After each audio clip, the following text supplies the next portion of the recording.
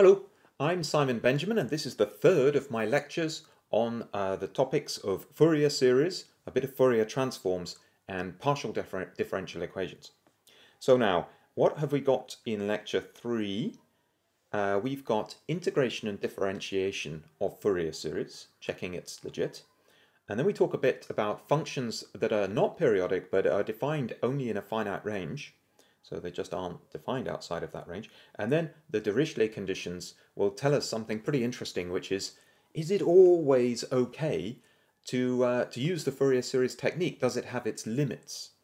And then we'll go on to look briefly at Parseval's theorem, which is a theorem which, for practical purposes, is very interesting in thinking about how well a truncated Fourier series will do in terms of capturing the ideal infinite series. And then we will warm up for Fourier transforms by taking the first step from Fourier series to Fourier transforms, and that first step is to replace our sines and coses with just complex functions, and it's still just a series, but having sort of let that simmer for a bit, then in the next lecture we will get into Fourier transforms. Okay, so let's start with the first of those topics. Can we differentiate and or integrate a Fourier series? So on the one hand, you might be thinking, why not? And that's a fair thing to think. I suppose that it's a series that has an infinitely large number of terms. We've created it in a very specific way by analyzing another function and breaking it up. And we might wonder, is there anything unusual, anything to remark upon about the process of integration and differentiation? So, spoiler, the answer is yes, you can integrate or differentiate your Fourier series. You won't get a knock at the door from the maths police because you're not breaking any mathematical laws. It's completely legit. Still, there are some interesting things to see. And in fact, we can make a start just using the two Fourier series that we derived in the previous lecture. So what I'll do is I'll draw their shape and write down the expressions for them, and then we'll see. So here we are with the functions that we we worked out in the last lecture. At the top here is our square wave, which we found we could build just with a sum of sine terms, each sine n divided by n. And then further down here we have our triangular wave, which we built from causes, and crucially there each term, as it turned out, was divided by n squared, so cos nx over n squared. So actually, if you think about it, what it means is the terms get weaker, they vanish away more quickly in the case of the triangular wave, and perhaps that's not surprising considering the triangular wave is actually a bit closer to a regular cos function. The square wave is clearly making a big effort, needs a lot of terms with significant weighting of those terms in order to build these abrupt changes. Anyway, what can we say about integration and differentiation? Well, before maybe you're already spotting something interesting here, but maybe I can make it more obvious if I give us a slightly different square wave function. So again, up to my, as usual, not great sketching skills, I think you can see that this is just a shifted and scaled square wave. But what's it shifted and scaled to? Well, let's just I can write it out again actually. We can see what we're going to need to do here. Previously, well, we need to double the amplitude, right? So let's have a look at our little function, which was our original one that we've derived in the lectures. I think the notes actually derive the new one directly, as I recall. If we look at this term, this is controlling what the amplitude of the oscillation is going to be. If we double it, it will double the strength of all the terms in our sine series, and so it will double the strength of the oscillation, the amplitude of it. So we'll want to do that. And then the other term, the plus term, this was here in order to shift us up. But actually, we no longer want that to be the case, because now this new function in the blue shade is oscillating the same amount of time above and below the axis. So we can see that that's going to be let's call that h, maybe h of x is equal to 4 over pi, and then the sum only of the odd terms of indeed sine and x. So actually a simpler Fourier series, a little bit simpler, because we've got rid of the constant really. So now what can you see that is a relationship between these two graphs? I'll help you by moving them around a bit, or in fact let's remove the purple one because that is just going to distract the eye now, so that'll take me a second. So there I've got rid of the purple function so that we can just see our simplified square wave and our triangular wave. Now can you see the relationship between these two functions just by looking at the graphs? Well, reflect on the fact, let's look at the gradient of the triangular wave. The gradient of this, which would be dg by dx, here is equal to -1. And though there on the other side, as we go up the next cycle, dg by dx becomes +1. So we have here a function whose gradient is going -1, +1, -1, +1 as we work across the graph. That is exactly what our square wave is doing, except there's an extra minus sign. It's positive when the gradient of the triangular wave is negative and vice versa. So we should find that if we differentiate, if we work out dg by dx, it will work for us. Let's have a look. dg by dx, so I'm just essentially, I'm looking at this and differentiating it, so I will get 0 from the constant and then plus 4 pi, just a constant outside of our sum, n odd, of course, still the same sum, but we're differentiating every term. So when we differentiate an infinite series, we just differentiate every term of that series, and we still have some other kind of infinite series. So cos will go to minus sine of nx, but we will also get an n factor coming out of that and cancelling with one of the n squareds that we're dividing by. So it's exactly what we expect. These are the same up to a minus sign, and that makes sense. Now, here's an interesting question. What will happen if we differentiate again? Or what would happen if we integrated our triangular wave? So these two functions are adjacent to each other in the sort of hierarchy of differentiation and integration. But what are the functions that live one step further up and further down that ladder, so to speak? Well, to work that out, we can certainly write it down, right? We can go ahead and differentiate a second time. We'll do that. But then to look at them, we'll come over to Mathematica because it's quite interesting to think about that. So let me get a clean screen and we'll summarize what we've got so far. So those are the two we already know. Let's try integrating the triangular wave. This was the triangular one. So I forget which letters I've used so far, so I'm going to call this function a of x, just because I'm pretty sure I haven't used that. A of x would be pi by 2 of x, and then we would have to integrate every term in our series. Cos integrates to sine, and what we'll need to do is give ourselves another n factor to make that happen, right? So sine of nx over n cubed now.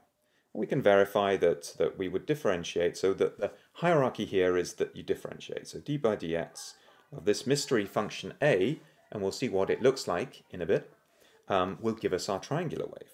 And then we've already argued on the previous screen that d by dx of that gives us our square wave, the particular version of the square wave that goes +1, -1, +1, -1. Okay, and what would happen if we differentiated again? Well, I'll call that function b, and we'll just work it out. Well, sine differentiates to cos, no problem. It will give us another factor of n, which will actually cancel out the n that we've been dividing by. And that's an interesting one. Sine differentiates to cos nx, that's okay. We didn't even need to lose the sign, sorry. But what's interesting about that is that all the cases above have the property that as we go up our series of terms, we divide by something. We divide by n cubed or n squared or n, which means that they get weaker. So the weighting coefficient of each sine or cos term is weaker than the last as we go up. But now this thing we've written down here doesn't do that. It's actually a sum of all possible causes which are odd. So cos x, cos 3x, cos 5x, and so on, without any weighting at all. And that's a strange, for sort of convergence reasons, we're comfortable with the idea that if we've got an infinite series, we'd rather like the terms to get weaker and weaker, so that when we're out to the very large terms, it really doesn't make much difference. We can truncate it at some point. So let's see what those things look like in Mathematica. Okay, so here we are with Mathematica. I've saved a bit of time by typing in all four of our functions that we wanted to have a look at. We've already seen the triangular wave and the square wave before, but we can have another look at them just to get ourselves started. So if I so currently my plot command is only plotting G and H, and let's just see that they look the way we want them to. Yes, they do. By the way, I'm doing a couple of extra tricks for those who are following along maybe with the Mathematica coding side of things. I've just put in a variable here, max. That's the highest term index that I want to go to, because I want to go to the same number of terms for each of my functions to make it a fair comparison. So you see that max appears over here, and this is the this little sequence here tells the sum function how we want to sum. Previously, in Mathematica, we used the 2n plus 1 trick and just summed from 1 upwards. Here, this just shows you how you can do the odd-only trick if you want to in Mathematica. You just say you're summing over n, you want to start from n is equal to 1, you want to go up to n max, here 81, and then this 2 just means in steps of 2. So since you're starting from 1, it will give you just the odd-numbered cases.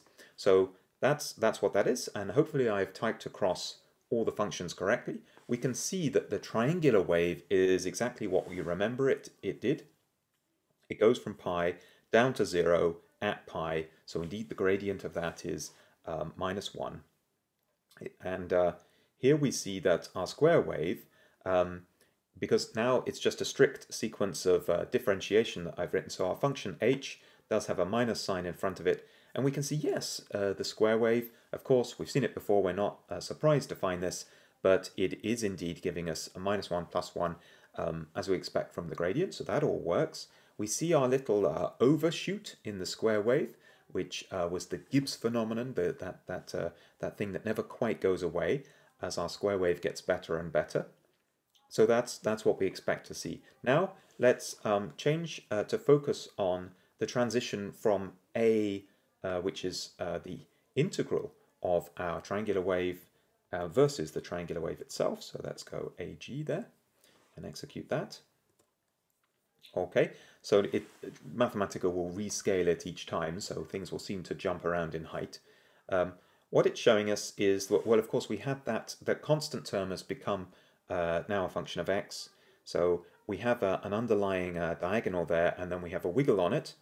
What we could do, just to sort of, because in a sense that linear x term isn't very interesting, so we could get rid of that. We could just times that by 0, and then it won't be strictly the integral anymore, of course. So we'll just be investigating the oscillatory part of it. But let's see what that looks like. What do you expect it to look like? So it's a sum of sine terms, and they're divided by n cubed. Whereas for the triangular wave, they're divided by n squared. Now remember that the difference between the triangular and the square wave was that the triangular has its terms falling off more rapidly. It has n squared, and the triangular wave I would say, looks closer to being a simple sine or cos than the square wave, which is quite far from being a sine or cos. So the strength of the terms falls off more rapidly in the case of the function that looks more like a simple sine or cos. In a sense, it doesn't need as much of those higher frequencies to build the target function. So now we have an even more aggressive fall off, right? N cubed, very aggressive. Um, so already by the n equals 5 term, we'll be dividing by 125. What would we expect to see? Well, perhaps you said we'll expect to see something that looks a lot like a simple sine function, and we do.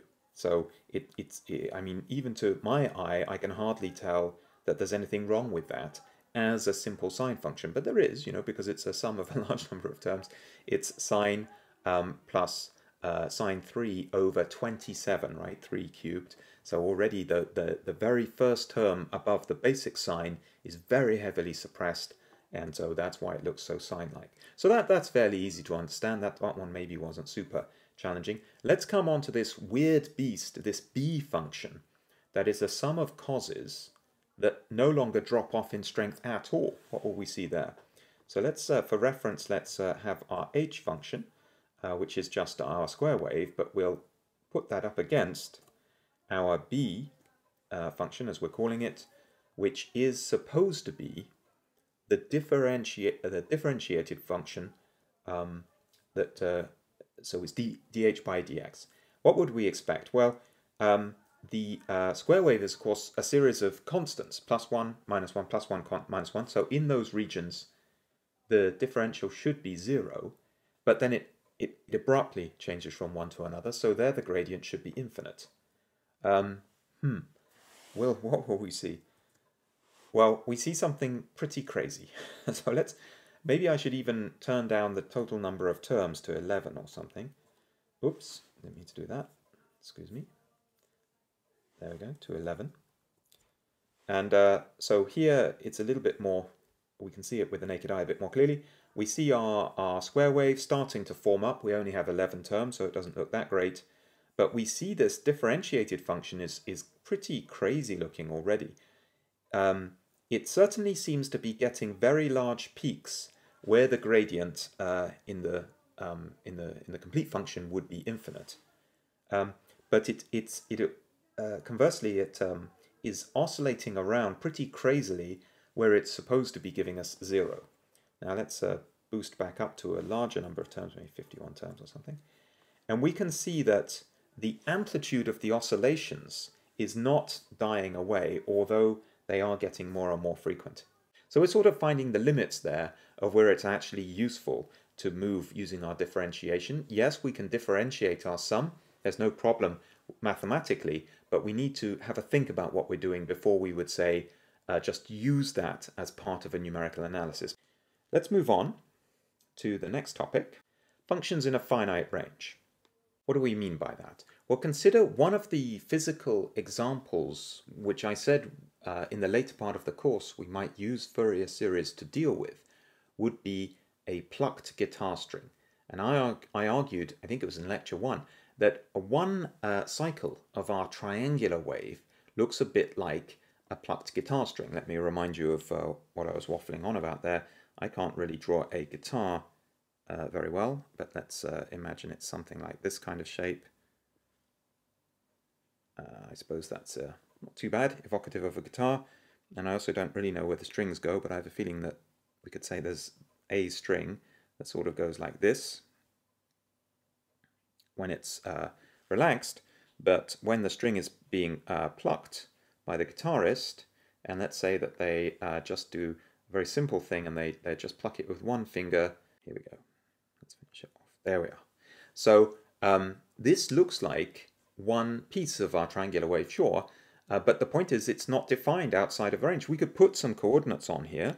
Let's say that this is x equals 0, and the other end, where the string is also attached, is x is equal to, I don't know, L for the length of the relaxed string. And there's also perhaps some height here. Presumably we can say that we've displaced it by d away from the relaxed point. And then we could say what is the shape of the string. So we could put on an axis here, call it f of x maybe, and we could write down what is that shape of the string at time t equals 0. And then we would write something like this. Sure, we can just look at this diagram and work it out. Well, clearly x is, so my idea was this was halfway along. x is equal to L over 2. So x is equal to L over 2 is clearly the important point. Previously, when we were doing the triangular wave and defining it as compactly as we could mathematically, we used the modulus because it would capture the fact that the gradient goes up and then the gradient goes down for us. So we would play around with that is one way to think. And so I would say, okay, I'm interested in x minus 2. So it's clearly important for the function shape how far we are from the center point. So I can go ahead and consider that and the magnitude of that. But hang on a minute.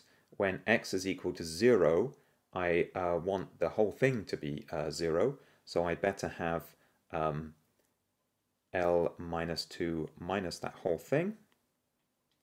What does that give me? So that would give me at x is equal to 0 or x is equal to L, it would be 0. At x is equal to L over 2, the thing in the modulus would disappear, and that would give me 0. And so the whole thing would be L over 2. So actually then I need to multiply the whole thing to scale it from L over 2 to, what did we say, d is our height. So that would be, I would divide by L over 2, which is the same as multiplying by 2 over L and then timesing by d. And we could simplify that expression down, but that I think should be what we're after. The point is that that function would be for x is greater or equal to 0 is less than or equal to L. And outside of that range, there's just no answer to the question, what does the function look like? It's not defined.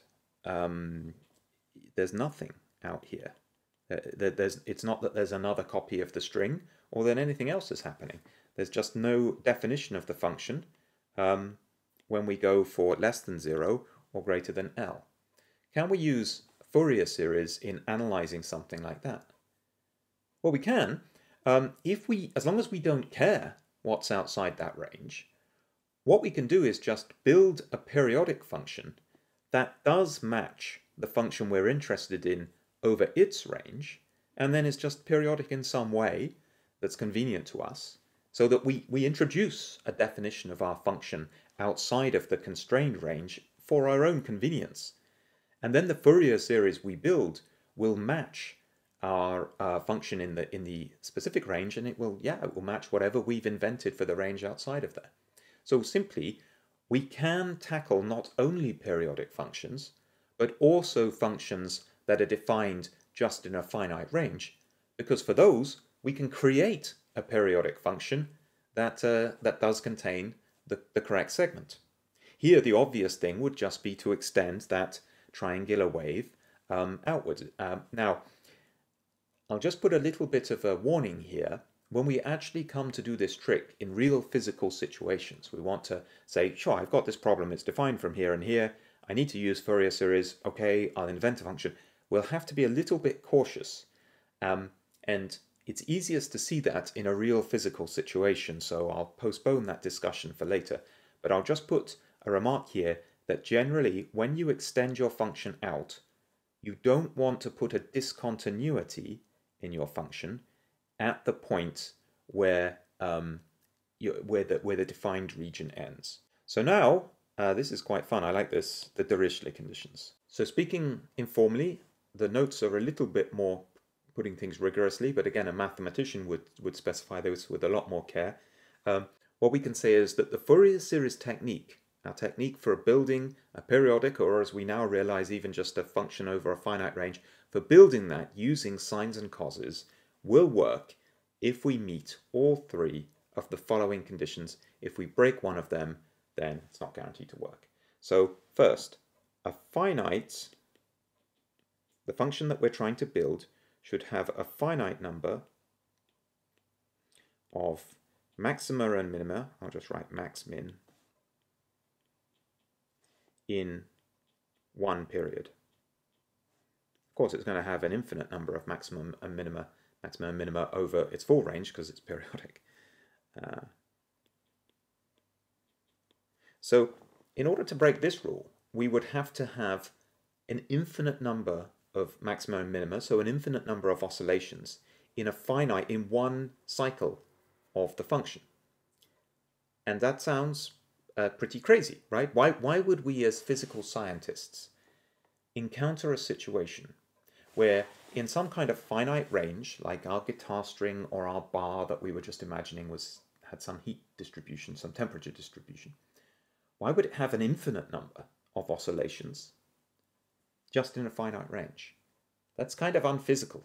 I mean, after all, we know, by the way, that matter is essentially atomic. So, you know, you can't have an infinite number of oscillations if your material is fundamentally granular like that anyway. So that sounds like it's not going to worry us too much as a limitation on how we as physical scientists might use the Fourier series. Might worry a mathematician. What's next? The next one, yeah, let me copy it down because I'm that lazy.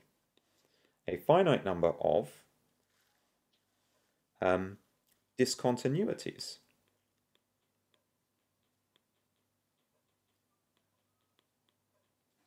in one periodic cycle. Oh, I meant, okay, periodic cycle, or one period. Let's keep it simple. Yeah.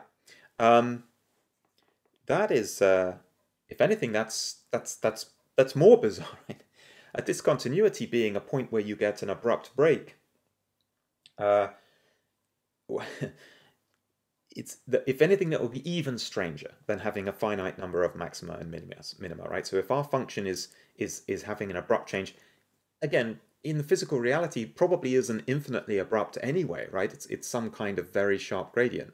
So we're unlikely to have any discontinuities, really. Although we might approximate things like the case where we took a hot bar and a cold bar and put them next to each other, and then we can say, oh, that's an instantaneous change. Okay. But to have an infinite number of them in one period, that's also pretty crazy sounding.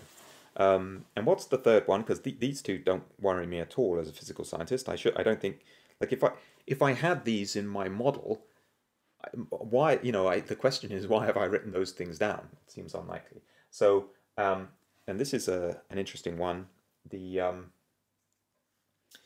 absolute value, which means the mod, if you like, of our function, absolute value of the function we're trying to build, let's write mod fx, is integrable.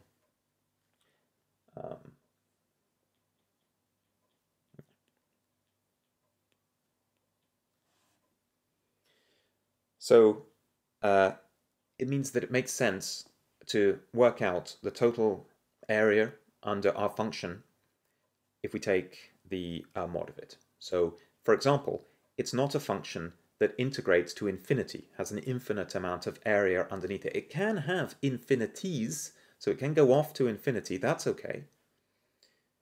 But it has to do so in such a fashion that the total area underneath the graph, or total area integrated in one cycle, remains finite. So if a function does go off to infinity periodically, and so an example of that would be, let's say 1 over cos or 1 over tan, 1 over sine, because they go to 0, so then 1 over that goes off to infinity, right? But that is still okay for us, as long as it does it sufficiently sharply. Oops, that's bad drawing. Here let's try a little bit. Come on. There we go. I'm sort of trying to create the idea here that we have a repeating cycle of going off to infinity. As long as we can still integrate under that, which in many cases we can, and it comes to a finite amount, then we're still good. So again, that's the kind of thing where I would have to ask, why on earth am I dealing with a function? If the function is strange enough to break these rules, then I probably shouldn't be dealing with that function in the first place. But let's go over to Mathematica and just play around very quickly to see if we can think of something that does break at least one of these rules. Let's do that. So we've come over to Mathematica here, and I've just put in good old cos just to have a starting point, and plotted it essentially over 2 complete cycles. And we can see that this is a function that has, over a complete cycle, it will essentially have a minimum and a maximum. Now, what the conditions are telling us is that that's fine, and it would be fine for any number of maxima and minima as long as it's finite. What could we do to make to make our function have an infinite number of maxima and minima? Well, we can still use a cos function, but then we would need to mess around with what is the argument of the cos function here. We would need to replace this with something else such that the overall function indeed has an infinite number of oscillations. We could do this if the function, as x changes over a finite range, the function sees an infinite change, right? So what we would want is that we put some other function of x here, some kind of function of x should go in here, such that when we change x, for example, pushing it through 0 from positive to negative, the function changes by an infinite range. And if that sounds exotic, well, consider just good old 1 over x. So 1 over x, of course, goes to infinity, positive infinity, as we approach it from, as we come down from a positive value of x to 0, and then it has a negative infinity when we approach from the other direction. So if we were plotting here on our diagram 1 over x, we would see this, right? So these lines are going off to infinity. But now if we feed this into our cos function, then as x changes over a finite range, cos will see an infinite range, and we may get what we want. So let's just do that. Yeah. So now we're going to need to zoom in a bit, but what we're seeing here is a lot of oscillations. So let's zoom right in to say 0.1. Let's look as we go through the 0 to 0.1. What do we have? Yeah, there we are. So we're getting, of course, more and more and more oscillations because what cos sees is changing more and more rapidly. So if we had a periodic function that, let's say, is everything you're seeing on the screen right now, but then repeated in cycles, so just that thing repeated over and over again, we could not expect to create a Fourier series that's capable of replicating that, even in the limit of an infinite number of terms in our Fourier series. But that's fair enough, right? I mean, again, it's a very pathological function compared to what you would expect to encounter when you're just trying to model the reality of physical problems, material science problems, engineering problems. So the short story is the Dirichlet conditions are giving us such a broad range of, it's so hard to get outside of the Dirichlet conditions and provide something that it will not be possible to construct a Fourier series for, that we should just not worry about it as physical scientists. If we're coming along with a function sufficiently weird to break the Dirichlet conditions, then we shouldn't probably not be using that function in the first place. So the slogan is, I suppose, stop worrying and love the Fourier series. That's a quote from a film, or rather a misquote from a film. I wonder if anyone watching this will actually know what the film is. Put it in the comments if there's comments attached to wherever you're seeing this. Okay, so the Dirichlet conditions are basically good news for us as physical scientists. Let's come back and finish up the last part of this lecture, which was... there's two more things to do actually before we can really wrap up. So what we've done is the Dirichlet conditions. I don't know why I previously had a tick with that, but now we've earned that tick. Now we'll need to look at Parsifal's theorem and errors. It's actually the next day by my time, so if the light looks a little bit different suddenly, that's why.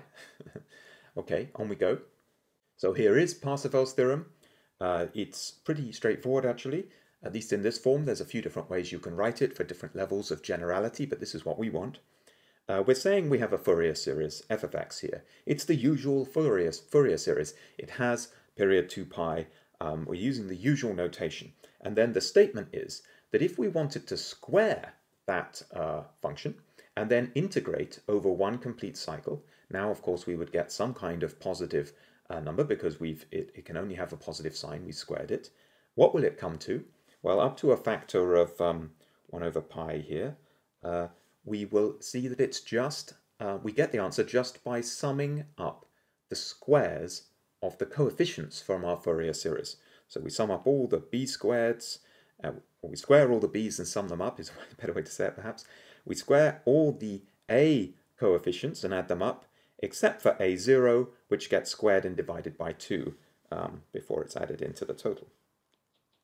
Now, I'll say a quick word about how we might prove this. Actually, it's pretty straightforward to prove. How would we prove it? What we'd need to do is square, of course, our whole Fourier series here. That whole thing would need to get squared. It's already got an infinite sum of terms, 2 infinite sums of terms in it, so we'd get more infinite sums of terms which are made out of the square of this object. So among other things, we'd have cross terms in there, right? We'd have every possible cos-like term. So for example, a subscript 37 cos 37x would be multiplied by not only itself, but also every other possible cos and every possible sine. And so that would seem like it would give us a really complex expression, and it would be to write it down pretty complex. But because we're integrating over one complete cycle, we'd be able to use a similar observation to the one we used in the first lecture when we were getting at expressions for an and bn, which is that the cross terms just vanish. So everything that's a combo of one of the causes and one of the sines, or a cos with a different cos or a sine with a different sine, they all vanish. And we just end up with the terms that are just going to be, for example, cos of 37x times cos of 37x to give us cos squared. That's the only kind, the terms like that are the only ones that survive, and they, of course, have their coefficient, in that case, a subscript 37, squared. And that is the secret to how we would prove this, because we only end up with those squared coefficients because only the corresponding cos squared or sine squared terms survive. So that's a sort of waffly, hand-wavy description of how we would prove it. Why is it interesting? Well, there are a lot of applications. In fact, one of them is to figure out the amount of energy stored in a field. So think about a microwave, like a microwave oven. That's a cavity field problem because the microwave strength must be 0 on the boundaries of the inside of that metal box. And that means that only certain frequencies or waves of certain period are allowed. And in fact, we would find that the Fourier series is a good tool for describing the field in that situation. But if we wanted to know how much energy is in the field, we'd have to square the amplitude of the field, and that would bring us to Parseval's theorem to actually work out the total energy. In fact, we would see from this description that the total energy can be thought of as the energy in each of the different allowed modes in that field. But we won't look at that example in detail. Instead, I'm going to ask you a question, and we'll see how Parseval's theorem allows us to answer it. So I have a sketch on my next screen here. It shows two different functions, g of x and e of x. And what I'm trying to show here is that these functions are trying to do the same thing, that is to be the square wave, except g of x has got it. So g of x we could just say is the square wave. And e of x is an approximation to it, very much like those ones that Mathematica was generating for us. So to put it simply, e of x is not perfect, but is trying to replicate g of x.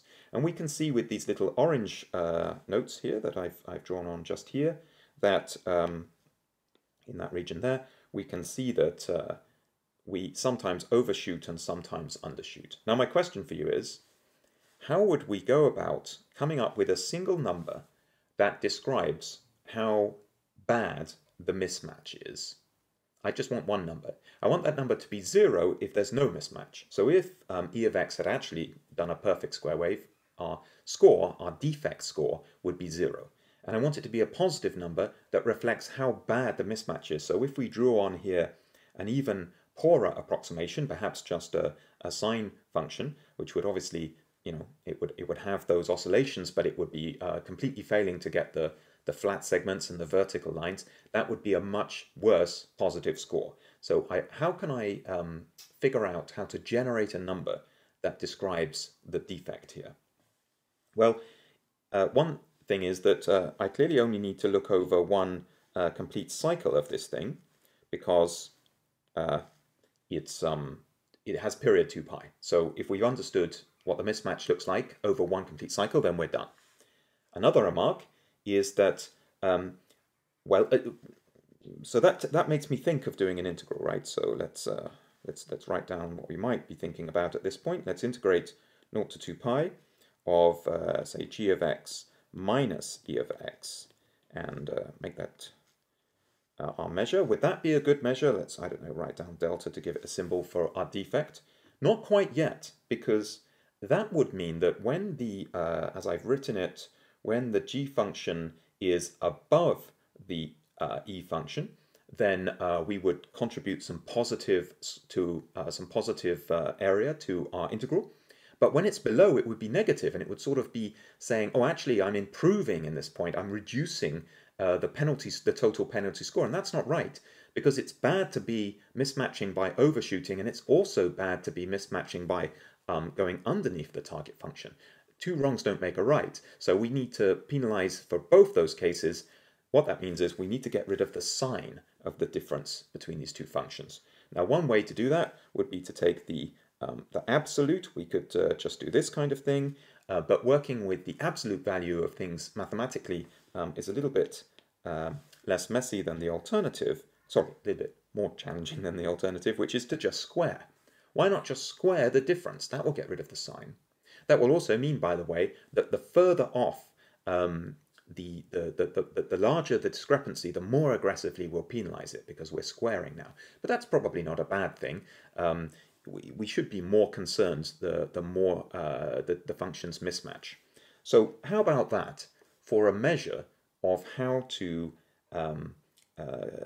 describe how badly two functions mismatch? Okay, so going back to Parsifal's theorem and thinking how we might use that to get some insight into the question I've just asked about the defect, let's just define our two functions as Fourier series. So we've set out here the coefficients for them. I've used lowercase a for the function g and uppercase a, and similarly b, for the function e. But they're both Fourier series, they both have periods 2 pi.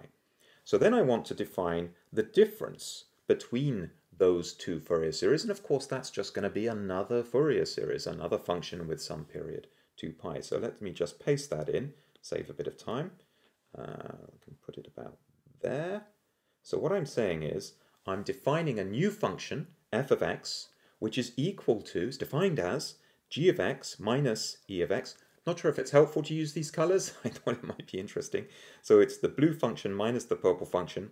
And so it is just yet another Fourier series. So of course we'll write it, of course we'll write it in this format, our usual expression. I need yet another pair of symbols because I've already used lowercase a and capital A. So now I'm using alpha and beta to be the coefficients. But we can immediately see, I think, that these coefficients are just going to be the differences between the corresponding coefficients in our functions g and e. So here I've written that down. I hope that's obvious. So for example, we have a cos of 37, I always go for 37 for some reason. We have a cos of 37x that must be in our g Fourier series, and we have a cos of 37x that will be in our e Fourier series. And when we take the difference of those two Fourier series, we'll still have some kind of cos of 37x term, but now it's that particular coefficient, alpha subscript 37, will be lowercase a37 minus capital A37. Well, it takes a bit longer to say than hopefully it is to see. Now, what can we do with that fact? Well, of course, what we're going to do is put this f of x into our Parsifal's theorem and see what we get. So let me paste that in now. So there I've just pasted it in, and we can see this is just Parsifal's theorem where I've substituted in my definition of f of x as the difference of our two functions. And so correspondingly, where previously we just had the sum of the squares of the coefficients of f of x, we still do, but now we see that those things are each the difference of the coefficients in our two source Fourier series, the, let's say, ideal one and the approximate one.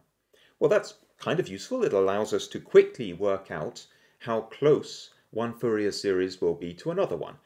will this number, when we work it out, be large or small? But is there any kind of, let's say, interesting observation that we can immediately take away from this? There is actually. Suppose that I was working with Fourier series in some numerical modeling problem, and I decided to truncate my Fourier series because I wanted to keep the calculation time down.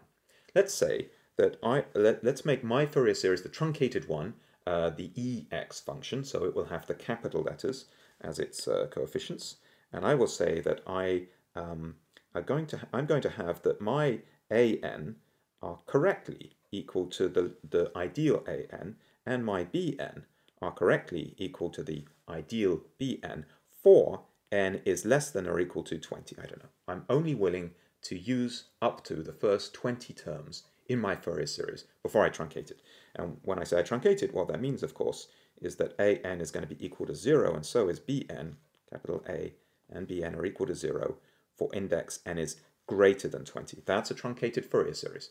But before I start running my model and generating the results of my research, I might think to myself, well, actually, should I perhaps boost up those first 20 coefficients somehow to compensate for the fact that I'm truncating the series? Might seem to make intuitive sense. If I'm going to throw away a bunch of terms, maybe the ones I'm keeping should be increased or in some other way tweaked around to get the best possible fit.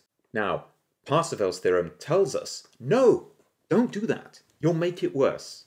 If you try messing around with the terms you are going to use, you'll only make things worse. And we can see that because this our defect measure here is just made of a bunch of squared objects. So each one can at best contribute 0. Otherwise, it will contribute some positive amount.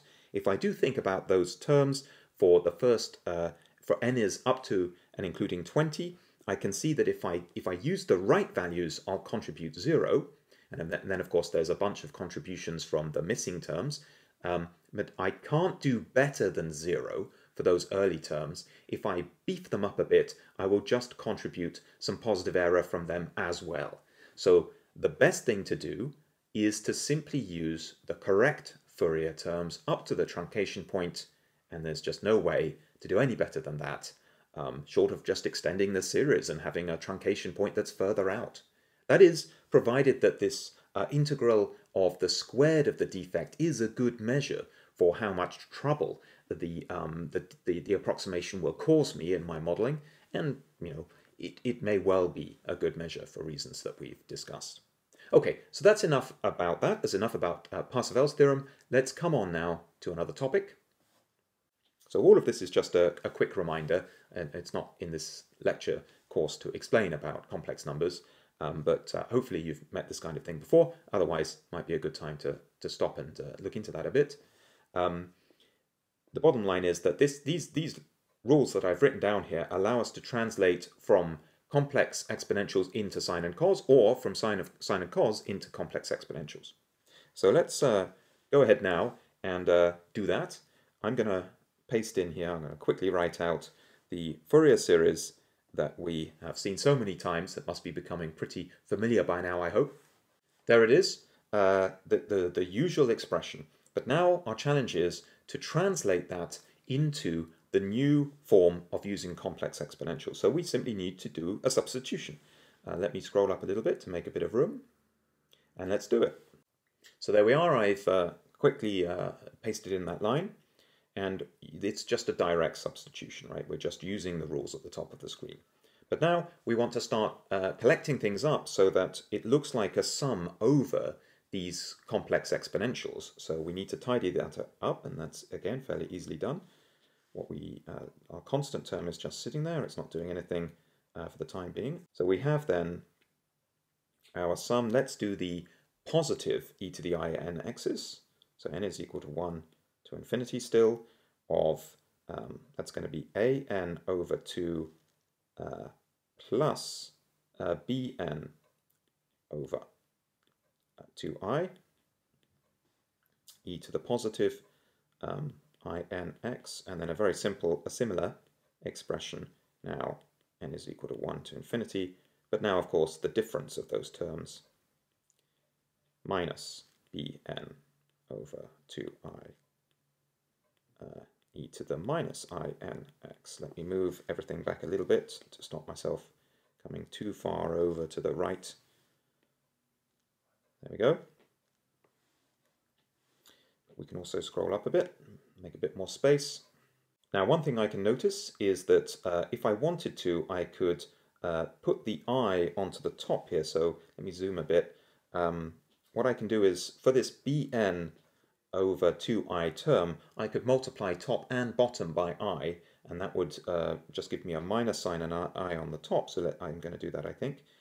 So I'll erase that one down there and make it a minus sign. And similarly, over on the other side, that will have a similar effect, but now it will give us a plus I. So, okay, that's a slight adjustment. Now, for reasons that I hope will become apparent very shortly, I'm going to do something that might look a bit weird. I'm going to take our term here, which looked perfectly reasonable, and make it look a bit weirder. I'm going to say I would actually like to substitute from, instead of my index n that I was running over, which was from 1 to infinity, I'd actually like to sum over all the negative values of n. So I could write that sum now as n is equal to negative infinity up to negative 1, which seems like it's just going to make things more confusing, but okay. If I insist on doing that, then I can see that my an, well, remember an and bn are only defined for positive values of n, so I'm going to have to, for example, put a little magnitude symbol on there just so that I don't end up referring to a variable that doesn't exist. And I'll have to do it for the bn as well, so that doesn't seem to have helped much. It does mean, however, that I can drop the minus sign from the e to the I n x. Okay, well, that's the same thing. It's still giving me all the same terms that I had before, but it's now running over negative values of the integer. Now, why does it help to do that?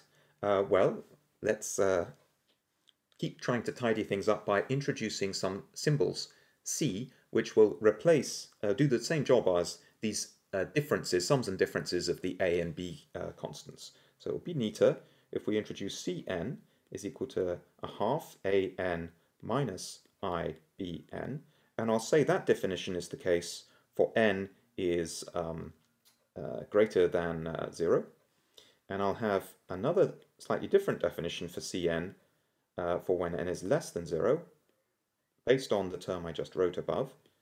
So, okay, that's for n is less than 0. And I'll also have one just for cn, for c0, and that's just going to be a half a0. Now, if I use this set of, actually I'm going to move them into the top right of the screen and shrink them down a little bit.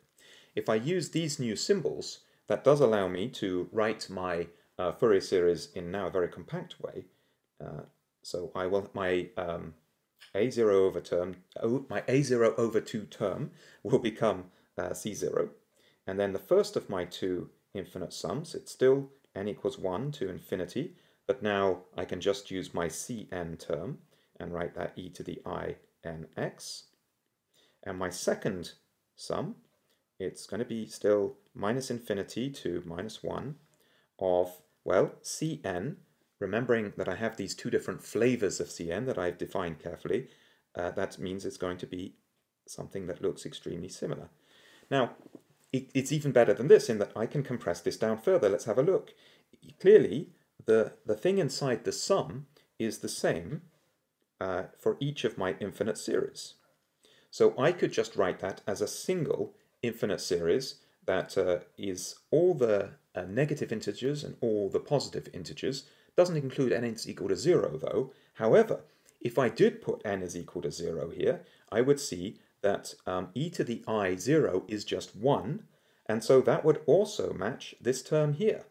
So what I'm saying is that that whole sum can be compressed down to a super compact form, which is just the sum over, whoops, let me write it as neatly as it deserves to be written.